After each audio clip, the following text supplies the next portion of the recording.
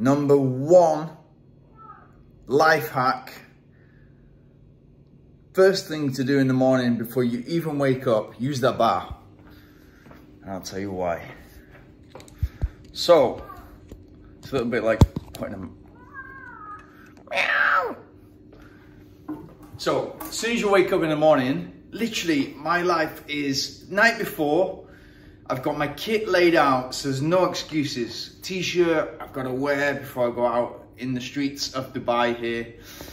Shorts, socks, the running shoes, watch is ready, heart rate monitor is ready, and I literally put the coffee on, I start to drink water, I rehydrate after sleeping, and then I'm on the bar doing hanging leg raises before the coffee is even ready. So why do I do it first thing in the morning? So the body's been fasting overnight, it's dehydrated, and it's ready to do fasted training, which is super, super, super important to me.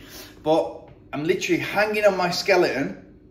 So my skeleton is taking the weight, not the back muscles, not the arm muscles. I'm staying quite skinny in my upper body. Even though I'm quite muscular as a runner, believe it or not, I don't want the upper body muscle, the excess muscle that I'll have later on in my life when I stop running competitively. So I'm hanging on my skeleton, and I'm just lifting my legs up. I'm lifting my legs up, and I'm trying to keep my torso as still as possible, and I'm lifting my legs up 5 times 10. 5 times 10. And start off, if bringing your legs up to parallel, to perpendicular to your body is too much effort for you, and it might be because it's quite difficult to begin with to do that, just bring your knees up. And what you're doing is you're engaging your hip flexors, but you're engaging and you're trying to isolate your abs, and especially your lower abs, those bottom 2 abs that need to pop out in order for you to have the 6-pack or the 8-pack. Those abs will only come out with hanging leg raises, and ideally you'll work up from, if you have to work, just bringing your knees up, and then later your legs. And then what you could do is the progression from that, you do 3 times 10, and obviously you can add more reps.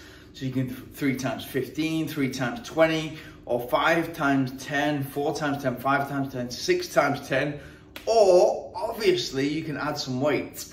So you can put some weight around your ankles, or you can hold a dumbbell, small dumbbell in between your legs, in between your feet, and lift that up. So I use that to really, really pop out the bottom 2 abs, and that will give you the full set, which is the 8-pack, which is what everybody's aiming for. And as a skinny distance runner, that's actually pretty easy to do. Most people are going to tell you, oh, it's really difficult to make a 6-pack, it's really difficult to get to kind of get rid of that extra body belly fat, especially around the midriff, and especially as you get into your 30s and 40s, it's a little bit more difficult. It's actually really, really, really easy. If you're a skinny distant runner, you've not got much fat on you anyway. In order to just build those muscles and make them pop out with a low percentage body fat, it's basically all about that body fat. So if you're eating well, if you're eating clean, and you're burning fuel and you're burning fat, which I'm doing 5 times a week, I'm going out for easy runs, I'm burning fat as a primary fuel source.